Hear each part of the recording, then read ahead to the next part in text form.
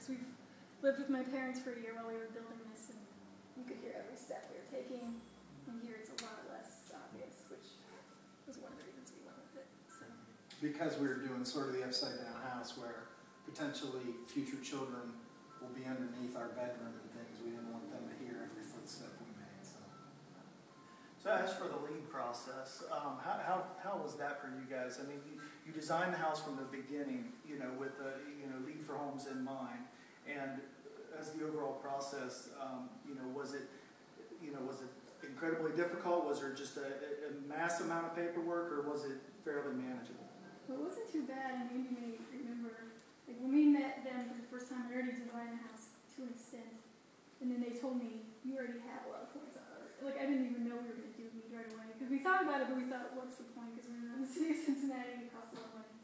But then when we realized we weren't that far off, we figured we'd go for it. And then there were just a few things that they've already done it, so they knew to have just a couple extra points. So it's relatively easy to get the house to that point.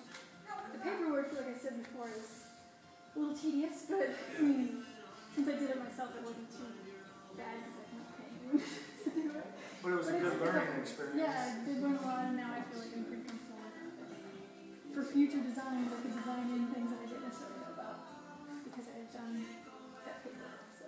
Gotcha.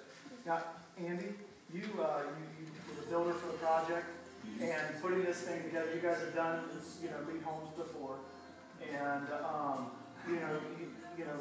was there any incredibly difficult things about putting a slab like this together? What's some of your experience in this area of the house? This was the first time we'd done a slab like it. The only thing I was a little bit uncertain of, but I think it came out the way we expected it.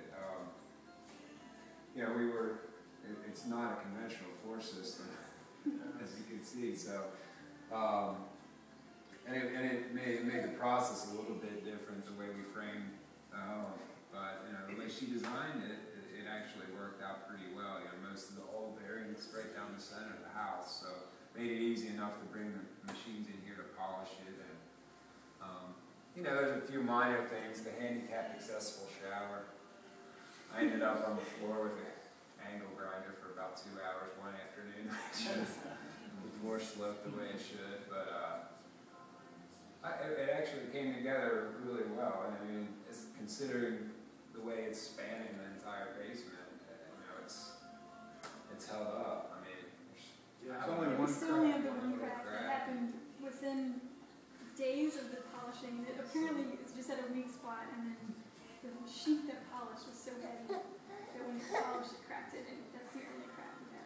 And I think, when I was here in the winter, I specifically came in wearing no shoes, waiting to see how it felt. And you're right. I mean, it was always warm. It doesn't have any kind of. It's a nice floor. I would consider doing it again if it was somebody who was really interested in having it done. I think it definitely gives the house the feel that you guys were at. Yeah. I mean, I don't think it's for everybody, but I do think it's for people like us who wanted it. Yeah. We're totally happy. Now the floor was finished before most of the interior walls were done. So that was another, I think, challenge was how do you keep a floor? Because a lot of times, the hardwood, they may put it in, but they don't finish it until the end of the project. They polished this floor in the first 2 months. So we didn't even have most of the walls framed. Yeah. They were big grinders. It's all grinders that do it. Just so they're coming through here doing it before we framed most of the walls, and then they covered it. We framed even over top of some of the floor cover. They had big sheets of cardboard. Yeah. So just convincing everyone that this is the finished floor, you can't be dropping hammers on it. There's not hardwood going. And I think all the workers, once they realized that, were good about it.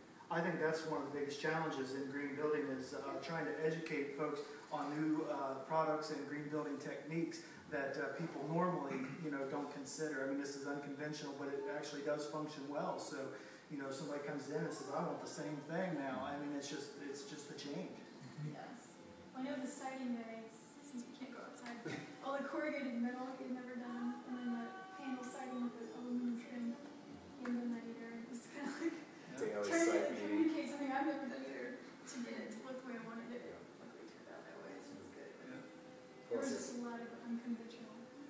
just takes a little more time and education for these folks, for the subcontractors to kind of show them how things need to come together. I mean, so I think, through the early stages of this, sustainable building movement, we're going to have to just do what we're doing right now is just try to educate folks on how and why we do what we do and why it's better. And it obviously is better. I mean, a house of this square footage, your energy costs have got to be lower than a house of similar square footage. Our bill last month was $126.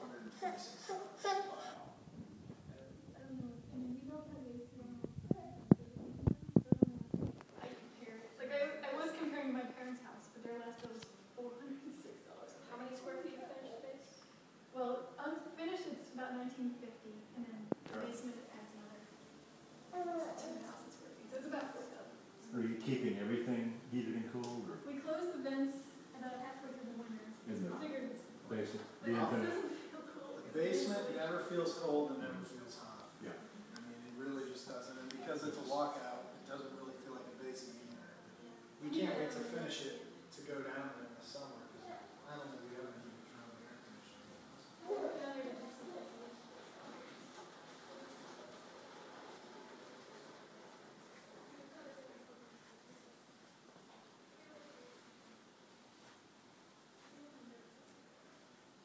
I just noticed we have a unique opportunity here too. Is we have the homeowner, the architect, the builder, and the grader who is actually taking third-party verification of the home and kind of make sure everything is together as it should.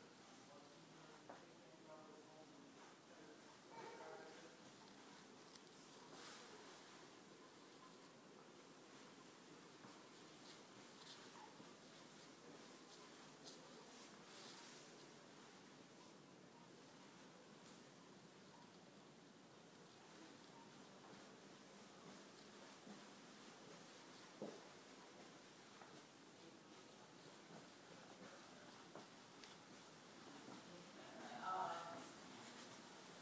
Very easy to do.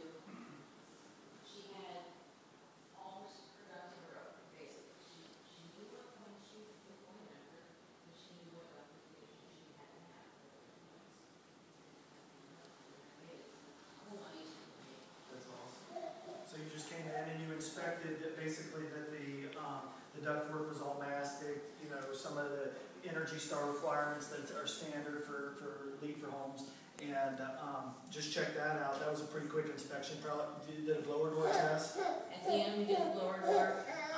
Most LEED homes, we don't have to do a duct plaster because most LEED homes do not have ductwork outside of the conditioned area. If they do, then we'll have to do a duct plaster. Very tight home, no problems there.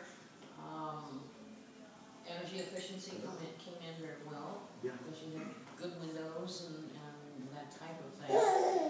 Did a couple site inspections like we normally do to check for flashing and drainage and recycling, and made it easy. It's 10 minutes from my house, so it was easy to get over here for a site inspection.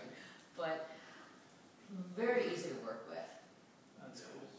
Yeah, it's a great project. I mean, this is the core living area of the house, and then back at that end we have a guest bedroom and bathroom, an office, a master bedroom, a laundry room, closet, that sort of thing. And if it's okay with you guys, maybe we'll just kind of gravitate back there and talk about some of the features that are back at that end of the home.